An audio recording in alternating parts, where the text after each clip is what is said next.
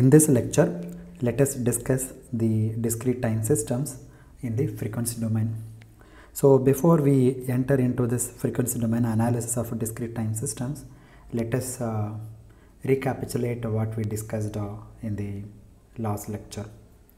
Okay, so we had introduced the topic in the last lecture.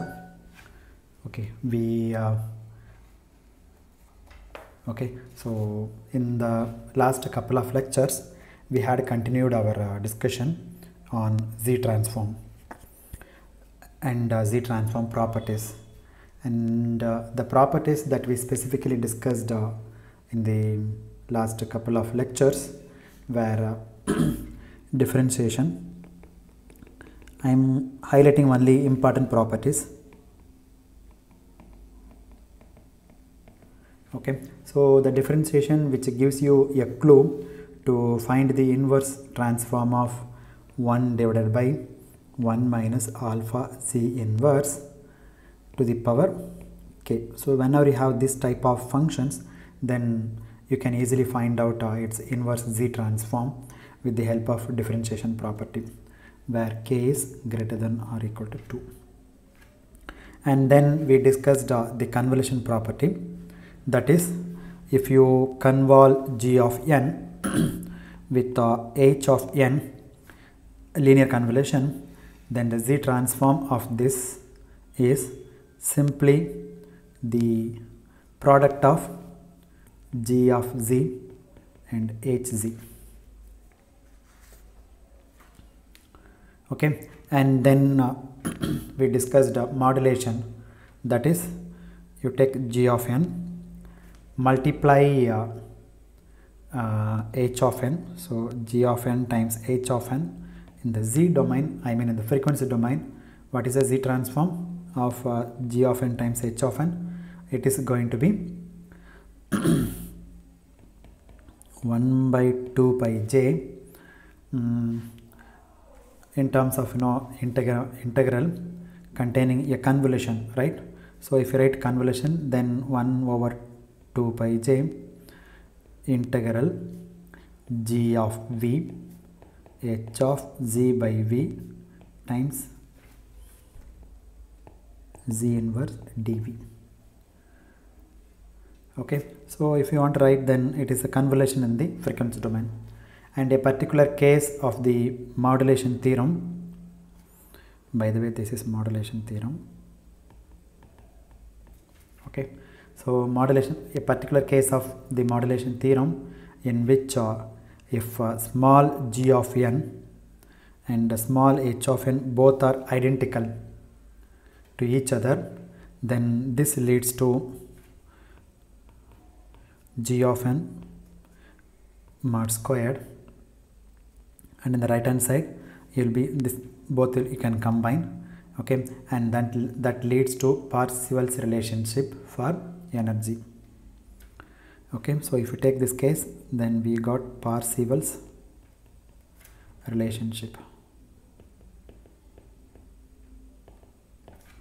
and then we took several examples. One was illustrate the fact that V star of n, take Z transform, then this is capital V star and Z star, and the other one involved multiple poles. Okay, we showed how to invert with multiple poles without a differentiation. That is, you write a set of linear equations in the constants by putting specific values of z and solve then this linear equations, which is much simpler than differentiating and then putting the required value of z. And then we illustrated the importance of signal e to the j omega n. Okay, e to the power j omega n. We said that for an LTI system, e to the j omega n is called an eigenfunction. An eigenfunction is any function such that when it is fed as the input to the system, the output is exactly the same function e to the power j omega n multiplied by a complex constant. Here the complex constant is capital H e to the power j omega. Take modulus. So in our case, this complex constant case was the dTft of the impulse response of the linear time invariant discrete time system. Okay, and this we denoted by capital H of e to the j omega. And in general, this capital H of e to the j omega is a complex constant in such a manner that e to the j omega n fed to an LTI system whose impulse response is h of n is simply e to the j omega n multiplied by capital H of e to the j omega, this constant. So this is a constant, by the way. Okay, now since it is a complex quantity,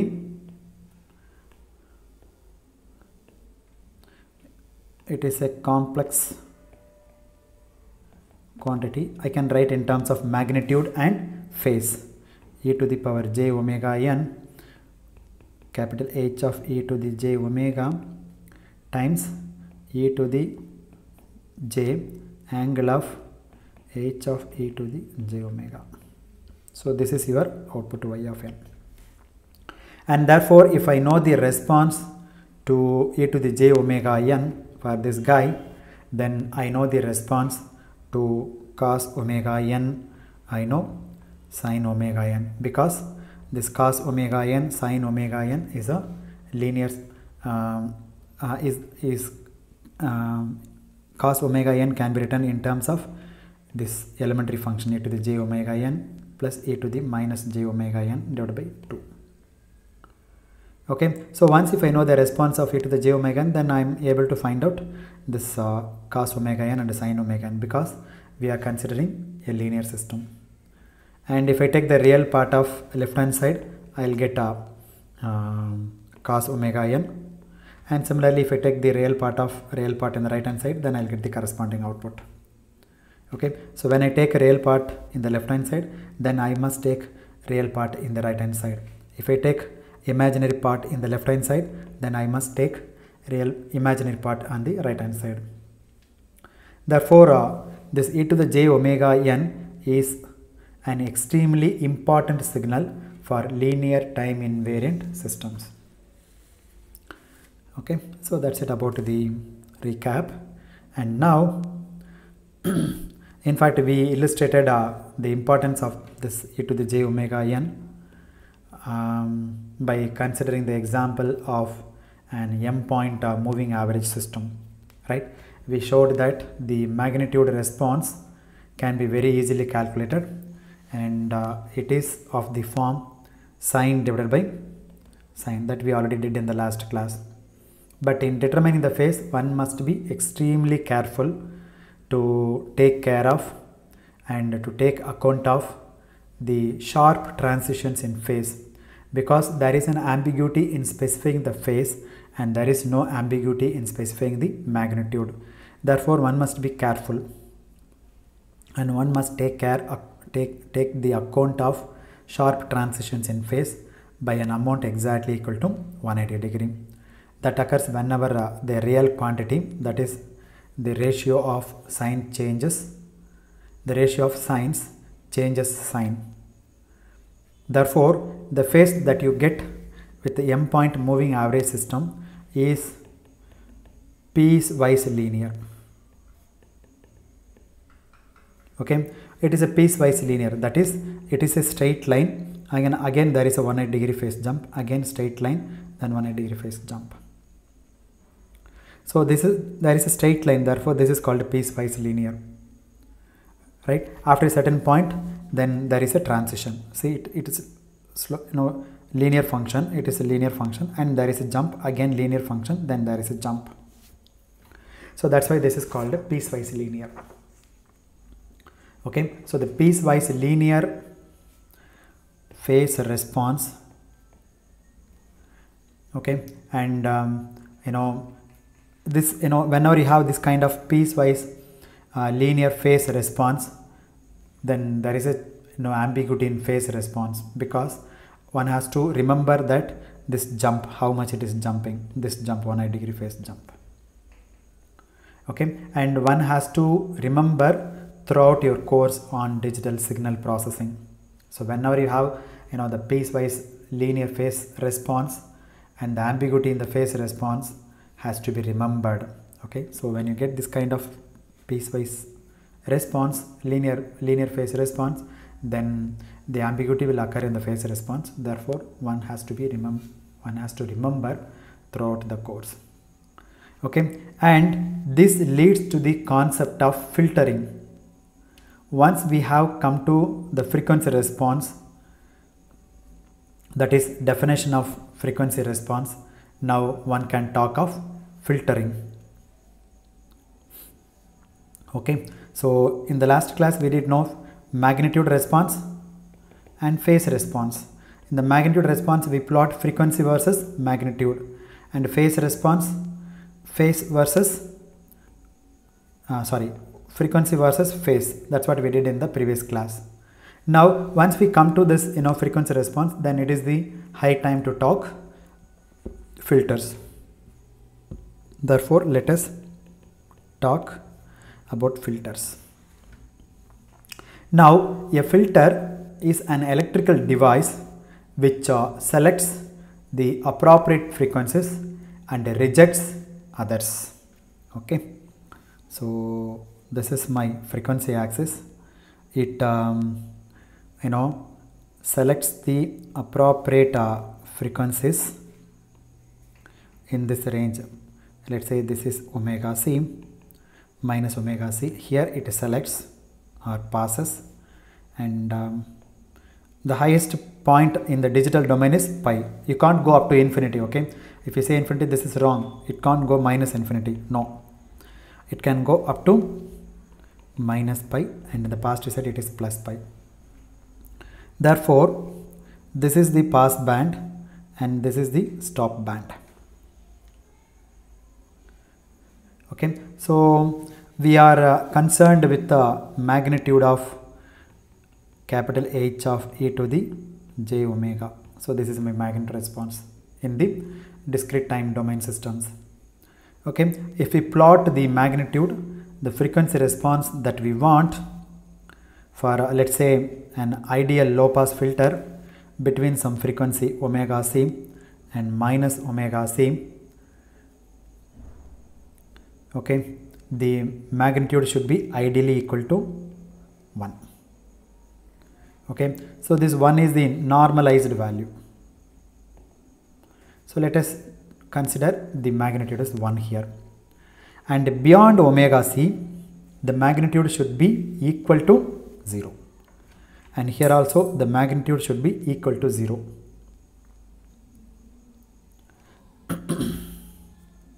Okay, so 0 to omega c my magnitude is pi, omega c to pi my magnitude is 1, from omega c to pi my magnitude is 0.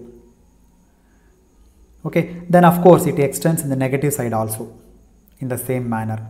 That is, what we want is this is minus omega c and this is minus pi, a constant magnitude between 0 to minus omega c, which is 1, and minus omega c to minus pi, which is 0. Magnitude is 0. Okay, because for negative frequencies the magnitude is even and the angle is odd. Therefore if you know this positive part, then we will be able to find out, or we will be able to determine the negative part also. Okay, this is an ideal low pass filter. Why is it ideal? We will address soon. Okay, so this is ideal, but what we have in practice is something like this. Let me take only positive part to discuss instead of taking negative part. 0 and omega c, this is ideal. Okay, but what we can have in practice is something like this. Like this. This is pi, this point is pi. Okay, so it has to be rounded off, and this one is called pass band. And let me come to the next value. Okay, stop band and all those things. Okay, so we can have something, you know, like this. This is a practical curve in practice, a smooth curve, and therefore an approximation to the low pass filter characteristics. Okay, this is an approximation to the low pass filter characteristics. Okay, and within this rectangle, okay, within the rectangle does not have to be, you know, monotonic. See, this is monotonic curve. It is monotonic. Sometimes no need to be monotonic. Okay, there can be some ripples. Okay, so instead of, you know, monotonic like this, I may have ripples like this in the pass band and then go like that, or I can have ripples in the stop band. Ripples means it can go up and down, right? Similarly, in the band in which you don't recover any frequencies, it doesn't have to be monotonic. It can also go up and down. Here also you may have ripples, and here also you may have ripples, or it can be a monotonic function like this. A monotonic function. Monotonic means the slope is either negative or positive. Okay, but the simplest of course is the monotonic function. So this is the simplest one, simplest magnitude of h of a to the j omega. And here here we are not considering the phase of capital H to the e to the power j omega. We are not considering the phase, we are considering only magnitude. And between, you know, minus pi and minus omega, one second.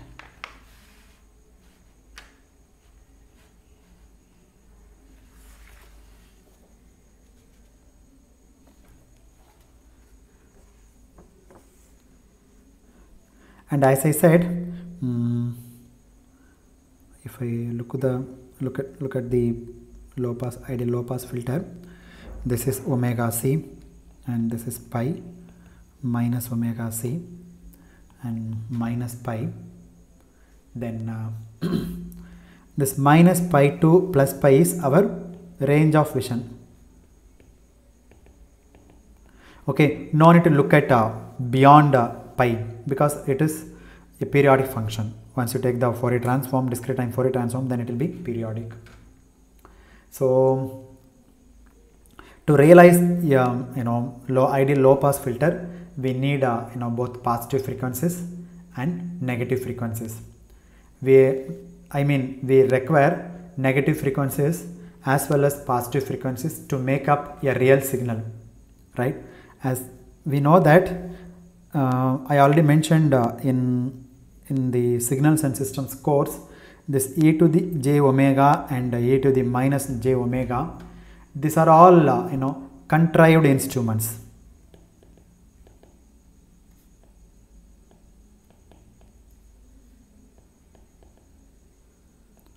These are all contrived instruments to facilitate our analysis, design, synthesis, and making life simpler in general.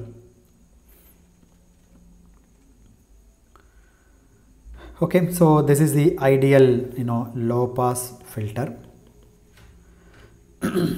So this characteristic is that of ideal low pass filter. Now an ideal low pass filter is not realizable, so that is why I have introduced this monotonic.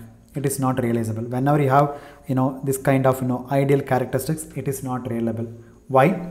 There is this is not realizable due to a philosophical reason, and some other reason also. Let us see the philosophical reason. See, the philosophical reason is nature abhors sharp transitions. People who are highly temperamental, they get angry very quickly. The society doesn't like them, right? They moderate them to an extent that they can be tolerated. Like we have seen sharp corners at intersection of the streets and roads. For example, like the civil engineers make it they are sharp corners, but after a while cyclists, scooterists and the car owners, they make sure that it gets rounded off. So in the particular case, especially in the ideal case under consideration, there are other more tractable and analytical reasons. One is that if I have a characteristics like this,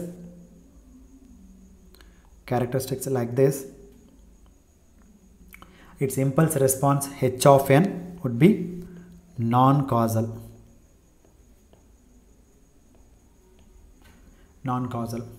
So how do you find the impulse response?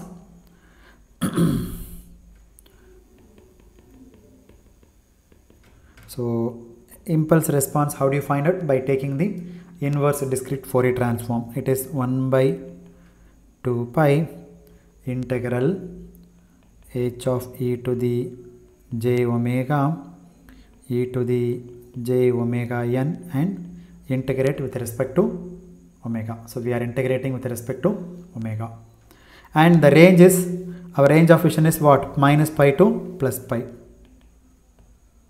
So 1 over 2 pi integral of minus pi to plus pi. In this range, let me write down e to j omega e to the j omega n and d omega, and this h of e to the j omega is equal to 1 between minus omega c and plus omega c. Then you can replace this minus pi by plus pi, minus omega c to plus omega c, and h of e to the j omega is 1 e to the j omega n and d omega. Okay, and minus omega c to plus omega c is the range that we have to integrate. Okay, so 1 over 2 pi integral h of capital H of e to the j omega e to the j omega n d omega, and the limit is don't put minus infinity, make it minus pi to plus pi because it is periodic. And now if you simplify this, if you carry out this integration, this is 1 over 2 pi, then e to the j omega n divided by n and jn, and the limit is minus omega c to plus omega c. If you do this, if you carry out this simplification, then it is going to be sin n omega c divided by n times pi. This is my h of n is equal to sin n omega c divided by n pi. Now when n is equal to 0, it blows up. Okay, so it blows up. Will it blows up again? No. Okay, because at n is equal to 0, it is 0 by 0 form. So therefore you apply L'Hospital rule, and then at n is equal to 0, it is omega c by pi. Okay, but this h of n obviously is not equal to 0, for n less than 0. Okay, it exists for n less than 0, and therefore if this is not is equal to 0, therefore the system is non-causal. If it is non-causal, the system is not realizable. Therefore the ideal low pass filter is not realizable.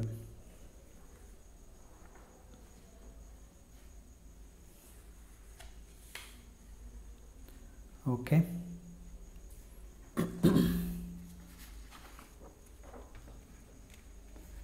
And there is another reason why it cannot be realized. One is it is not realizable, and the another reason is that this h of n is neither absolutely summable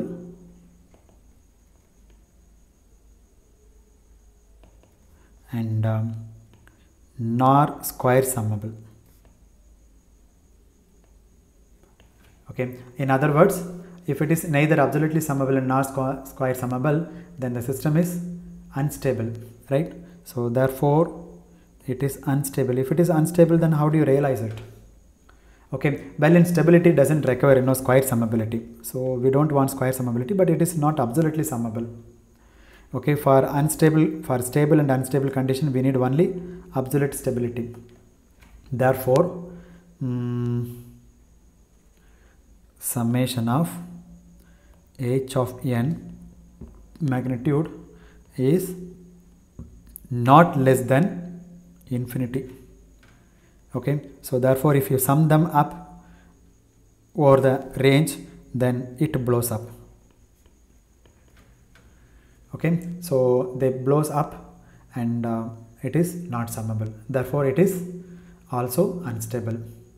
Once at least in your life you should know why an ideal filter is not realizable, and this is true not only for ideal low pass filter, this is true for ideal band pass filter, ideal band stop filter, ideal band pass filter, or any ideal kind of filter. Okay, it is true that it is non-causal and also unstable, and therefore it cannot be realized. So what we can realize is, for the low pass filter, for example, our range of vision, as I said, fortunately -pi to +pi in digital signal processing. If you consider only positive frequencies, then our range of vision is 0 to pi. It's a very fortunate thing in DSP. In analog signal processing, you need to look at from 0 to infinity, but here our range of vision is very small, 0 to pi. Right? We have finite range of vision. Finite range of vision. So when you are considering magnitude or phase, it suffices to consider only the positive frequencies and no need to consider the negative frequency, because for negative frequencies the magnitude is even, right?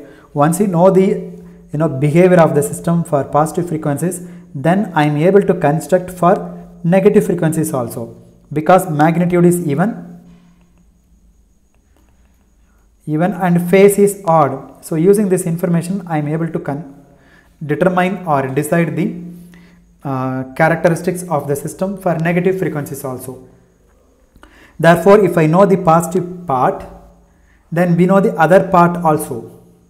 So that is why I am going to consider only the positive part. Let me take, this is my ideal low pass filter. Okay, so this is ideal, and as I said, what we can have in practice is something like this, like that. So it has to be rounded off. Okay, this sharp cut, this has to be rounded off. Okay, so we can have something like this, a smooth curve, and therefore an approximation to the low pass filter characteristics. Okay, this is the approximation to the low pass filter characteristics. Okay, and for example, the characteristic here within this rectangle, this portion within this rectangle does not have to be monotonic. Here it is monotonic. It is not necessarily be monotonic.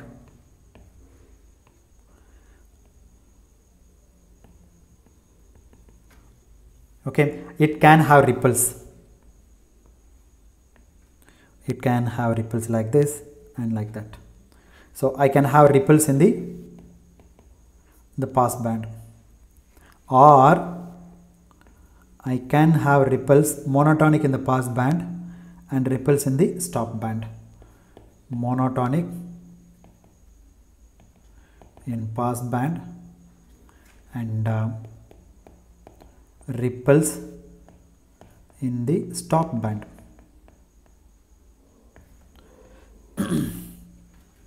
Ripples means it goes up and down like this. Okay, so similarly in the band in which you don't require any frequencies, it does not have to be monotonic. It can also go up and down in the stop band, or it can go up and down in the pass band. But the simplest, of course, is this one. This is the simplest one. Okay, so monotonic in the pass band as well as in the stop band. This is the simplest one.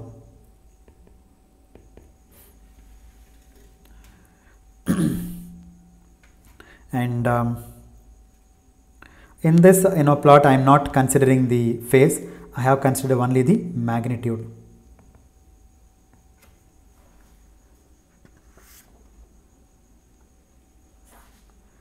Okay, so the magnitude characteristic, simplest is that it is monotonic throughout frequency. You see, if it is an ideal characteristic, then omega c, let me say, omega c is the cutoff frequency. Okay, so this is my ideal characteristic.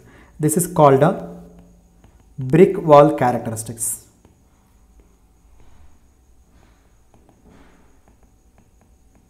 Brick wall characteristic. So now we define a cutoff frequency omega c as the frequency within which the magnitude, look at this simplest curve, the magnitude does not fall below a certain value. Let's say some quantity alpha. Okay, so the cutoff frequency is the frequency within which the magnitude does not fall below, let's say, some quantity alpha. Therefore, your h of j omega, the magnitude of h of e to the j omega, this is my magnitude, does not fall alpha, and it is of course less than 1. The maximum value is, normalized value is 1. So this magnitude lies above alpha and no, less than 1, maybe less than or equal to 1. And therefore omega c, the cutoff frequency, is defined as magnitude of h of e to the j omega lies between alpha and 1. And alpha traditionally is taken as 0.707. Okay, so alpha is equal to 0.707, that is 1 divided by square root of 2. So if you take logarithmic, then this is going to be 20 times log of to the base 10 1 over root 2, which is minus 3 dB. So, and the usual parameter or usual characterization that we take is 3 decibels cutoff. And what about this line? What is the value in decibel? This is 1. So 20 log to the base 10 1, which is 0 dB. Therefore, this horizontal line represents 0 dB. So in magnitude 1, in dB it is 0. And this alpha is generally taken as 0.707. This is minus 3 dB. Minus 3 dB from 1 value. Okay. Up to this, this point, the magnitude response does not fall by more than 3 dB. Okay. So omega c is the 3 dB bandwidth of the low pass filter. Omega c is the 3 dB bandwidth of low pass filter. 3 dB bandwidth. Okay, so that means the width of the band within which the magnitude response does not deviate by more than 3 dB. Okay, and that is called the 3 dB bandwidth. Ideally, we should have 0 dB. Okay, so ideally if you take, I should have 0 dB. But ideal filter I cannot realize, okay, because this is unity transmission. So 0 to omega c, ideally I need 1, but that is not possible. And this 0 to omega c is called a pass band. Omega c. And then we have to define a stop band.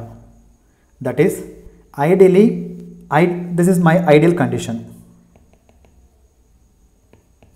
Ideally, the stop band is, let's say this is pi, this is my stop band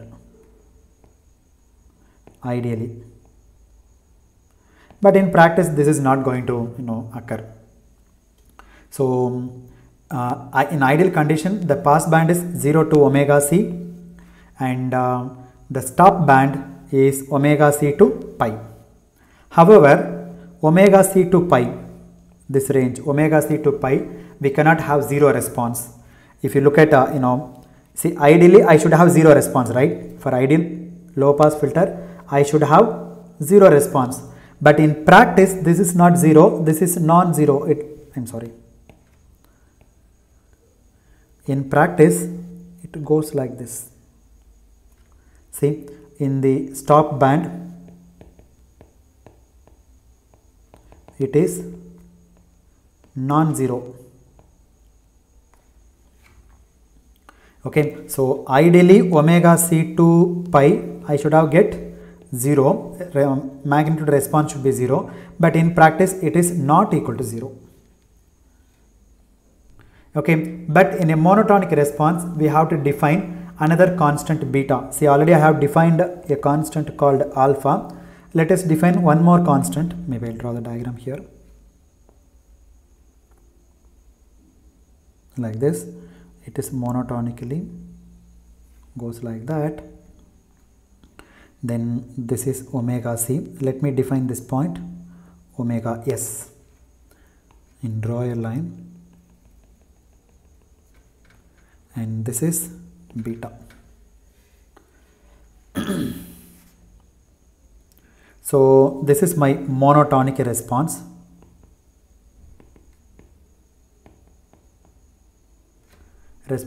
Now we have defined one more constant beta, and the edge of the stop band omega s, such that between omega s and pi, this is called a stop band. The magnitude response does not go beyond beta.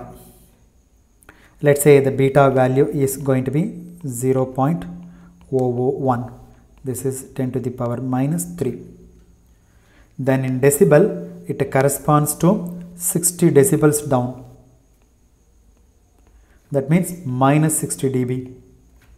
So typically what you will be specified is that in the stop band the attenuation must be at least 60 dB. If it is at least minus 60 dB, then your beta is 0.001. Okay, so therefore omega s will also be specified. For example, if it is a speech filter for digital telephony, you might specify omega c and omega s, where omega c is a normalized digital frequency. So omega c may correspond to let's say 3.3 kilohertz, or sometimes omega c may correspond to 3.3, and omega s may correspond to 4 kilohertz, and this 4 kilohertz and this pi represents 20 kilohertz. Okay, this pi correspond to 20 kilohertz, and this omega c may correspond to 3.3 kilohertz for digital telephony, and this pi corresponds to 20 kilohertz. Omega s may correspond to 4 kilohertz, and this 3.3 to 4 kilohertz is called a transition band, and this 4 kilohertz to 20 kilohertz is called a stop band. Okay, so 0 to omega c, pass band, then omega c to omega s, transition band or transition region, and then omega s to pi is stop band. The magnitude should not go above beta in the stop band. Okay, and in the stop band it could be 60 dB, minus 60 dB or minus 80 dB.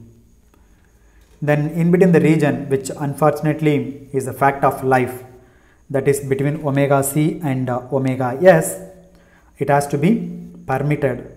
I cannot make it 0 between omega s and 0.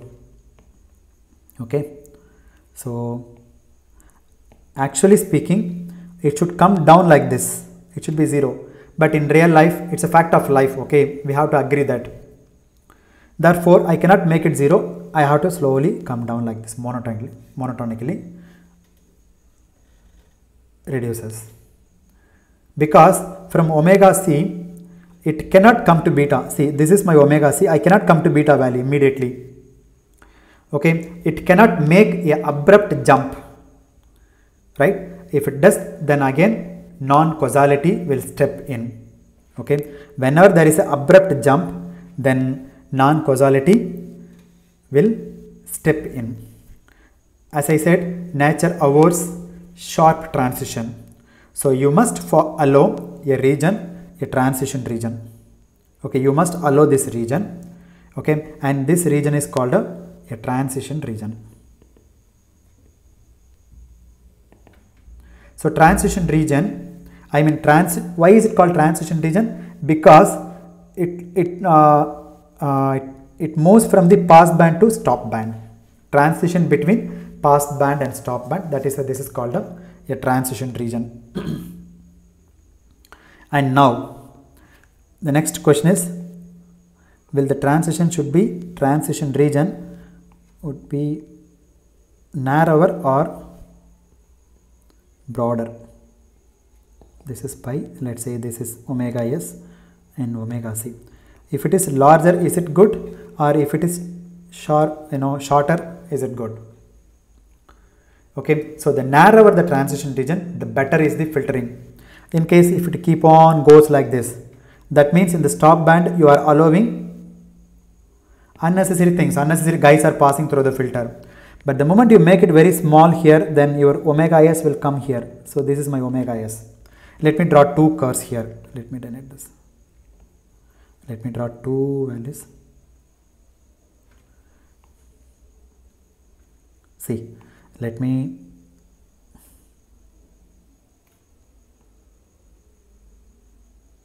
like this. This is pi. And let's say this is my beta value.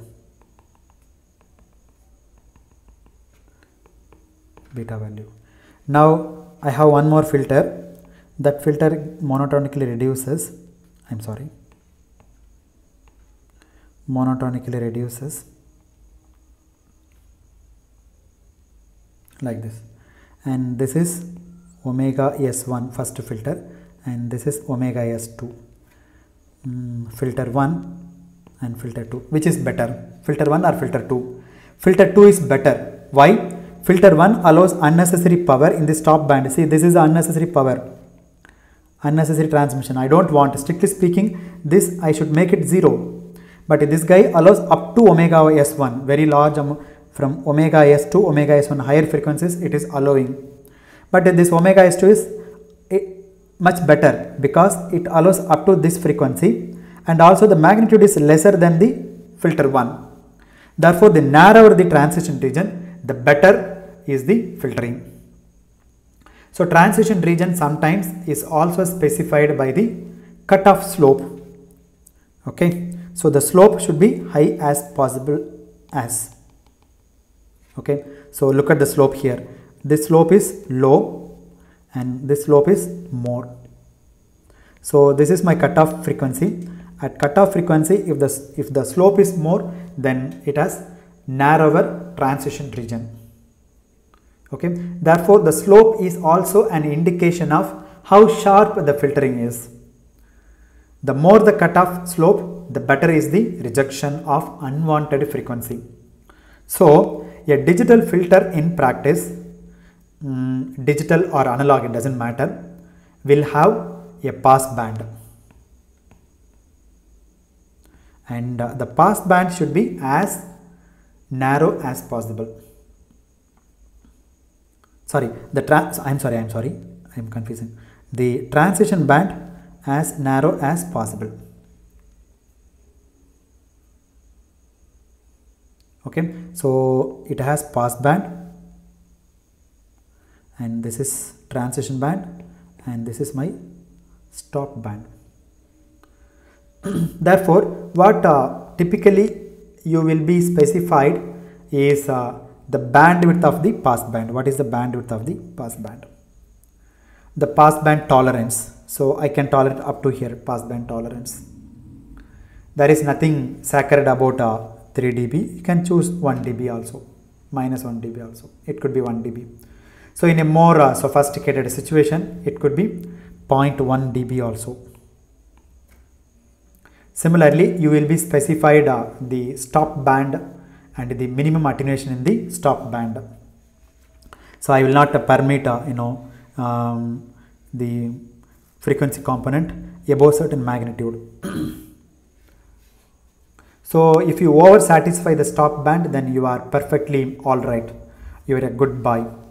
But the transition region is a fact of life. Okay, it has to be tolerated. The narrower the transition region, the better is the filter. But then you have also to pay for any improvement that you desire, that is the sharper cutoff. Okay, because sharper cutoff requires higher order filtering. So whenever you have sharper cutoff, then you will be required to have second order or fourth order or fifth order like this. So fifth order, fourth order, sixth order means more number of components, more cost, more hardware, more software, and therefore more cost. So this is the concept of filtering, how you achieve the transitions and filtering and all. Okay, so let me stop at this point. In the next lecture we will take an example. So with this, let me stop. Okay, so in the next lecture we will take an example. Thank you very much.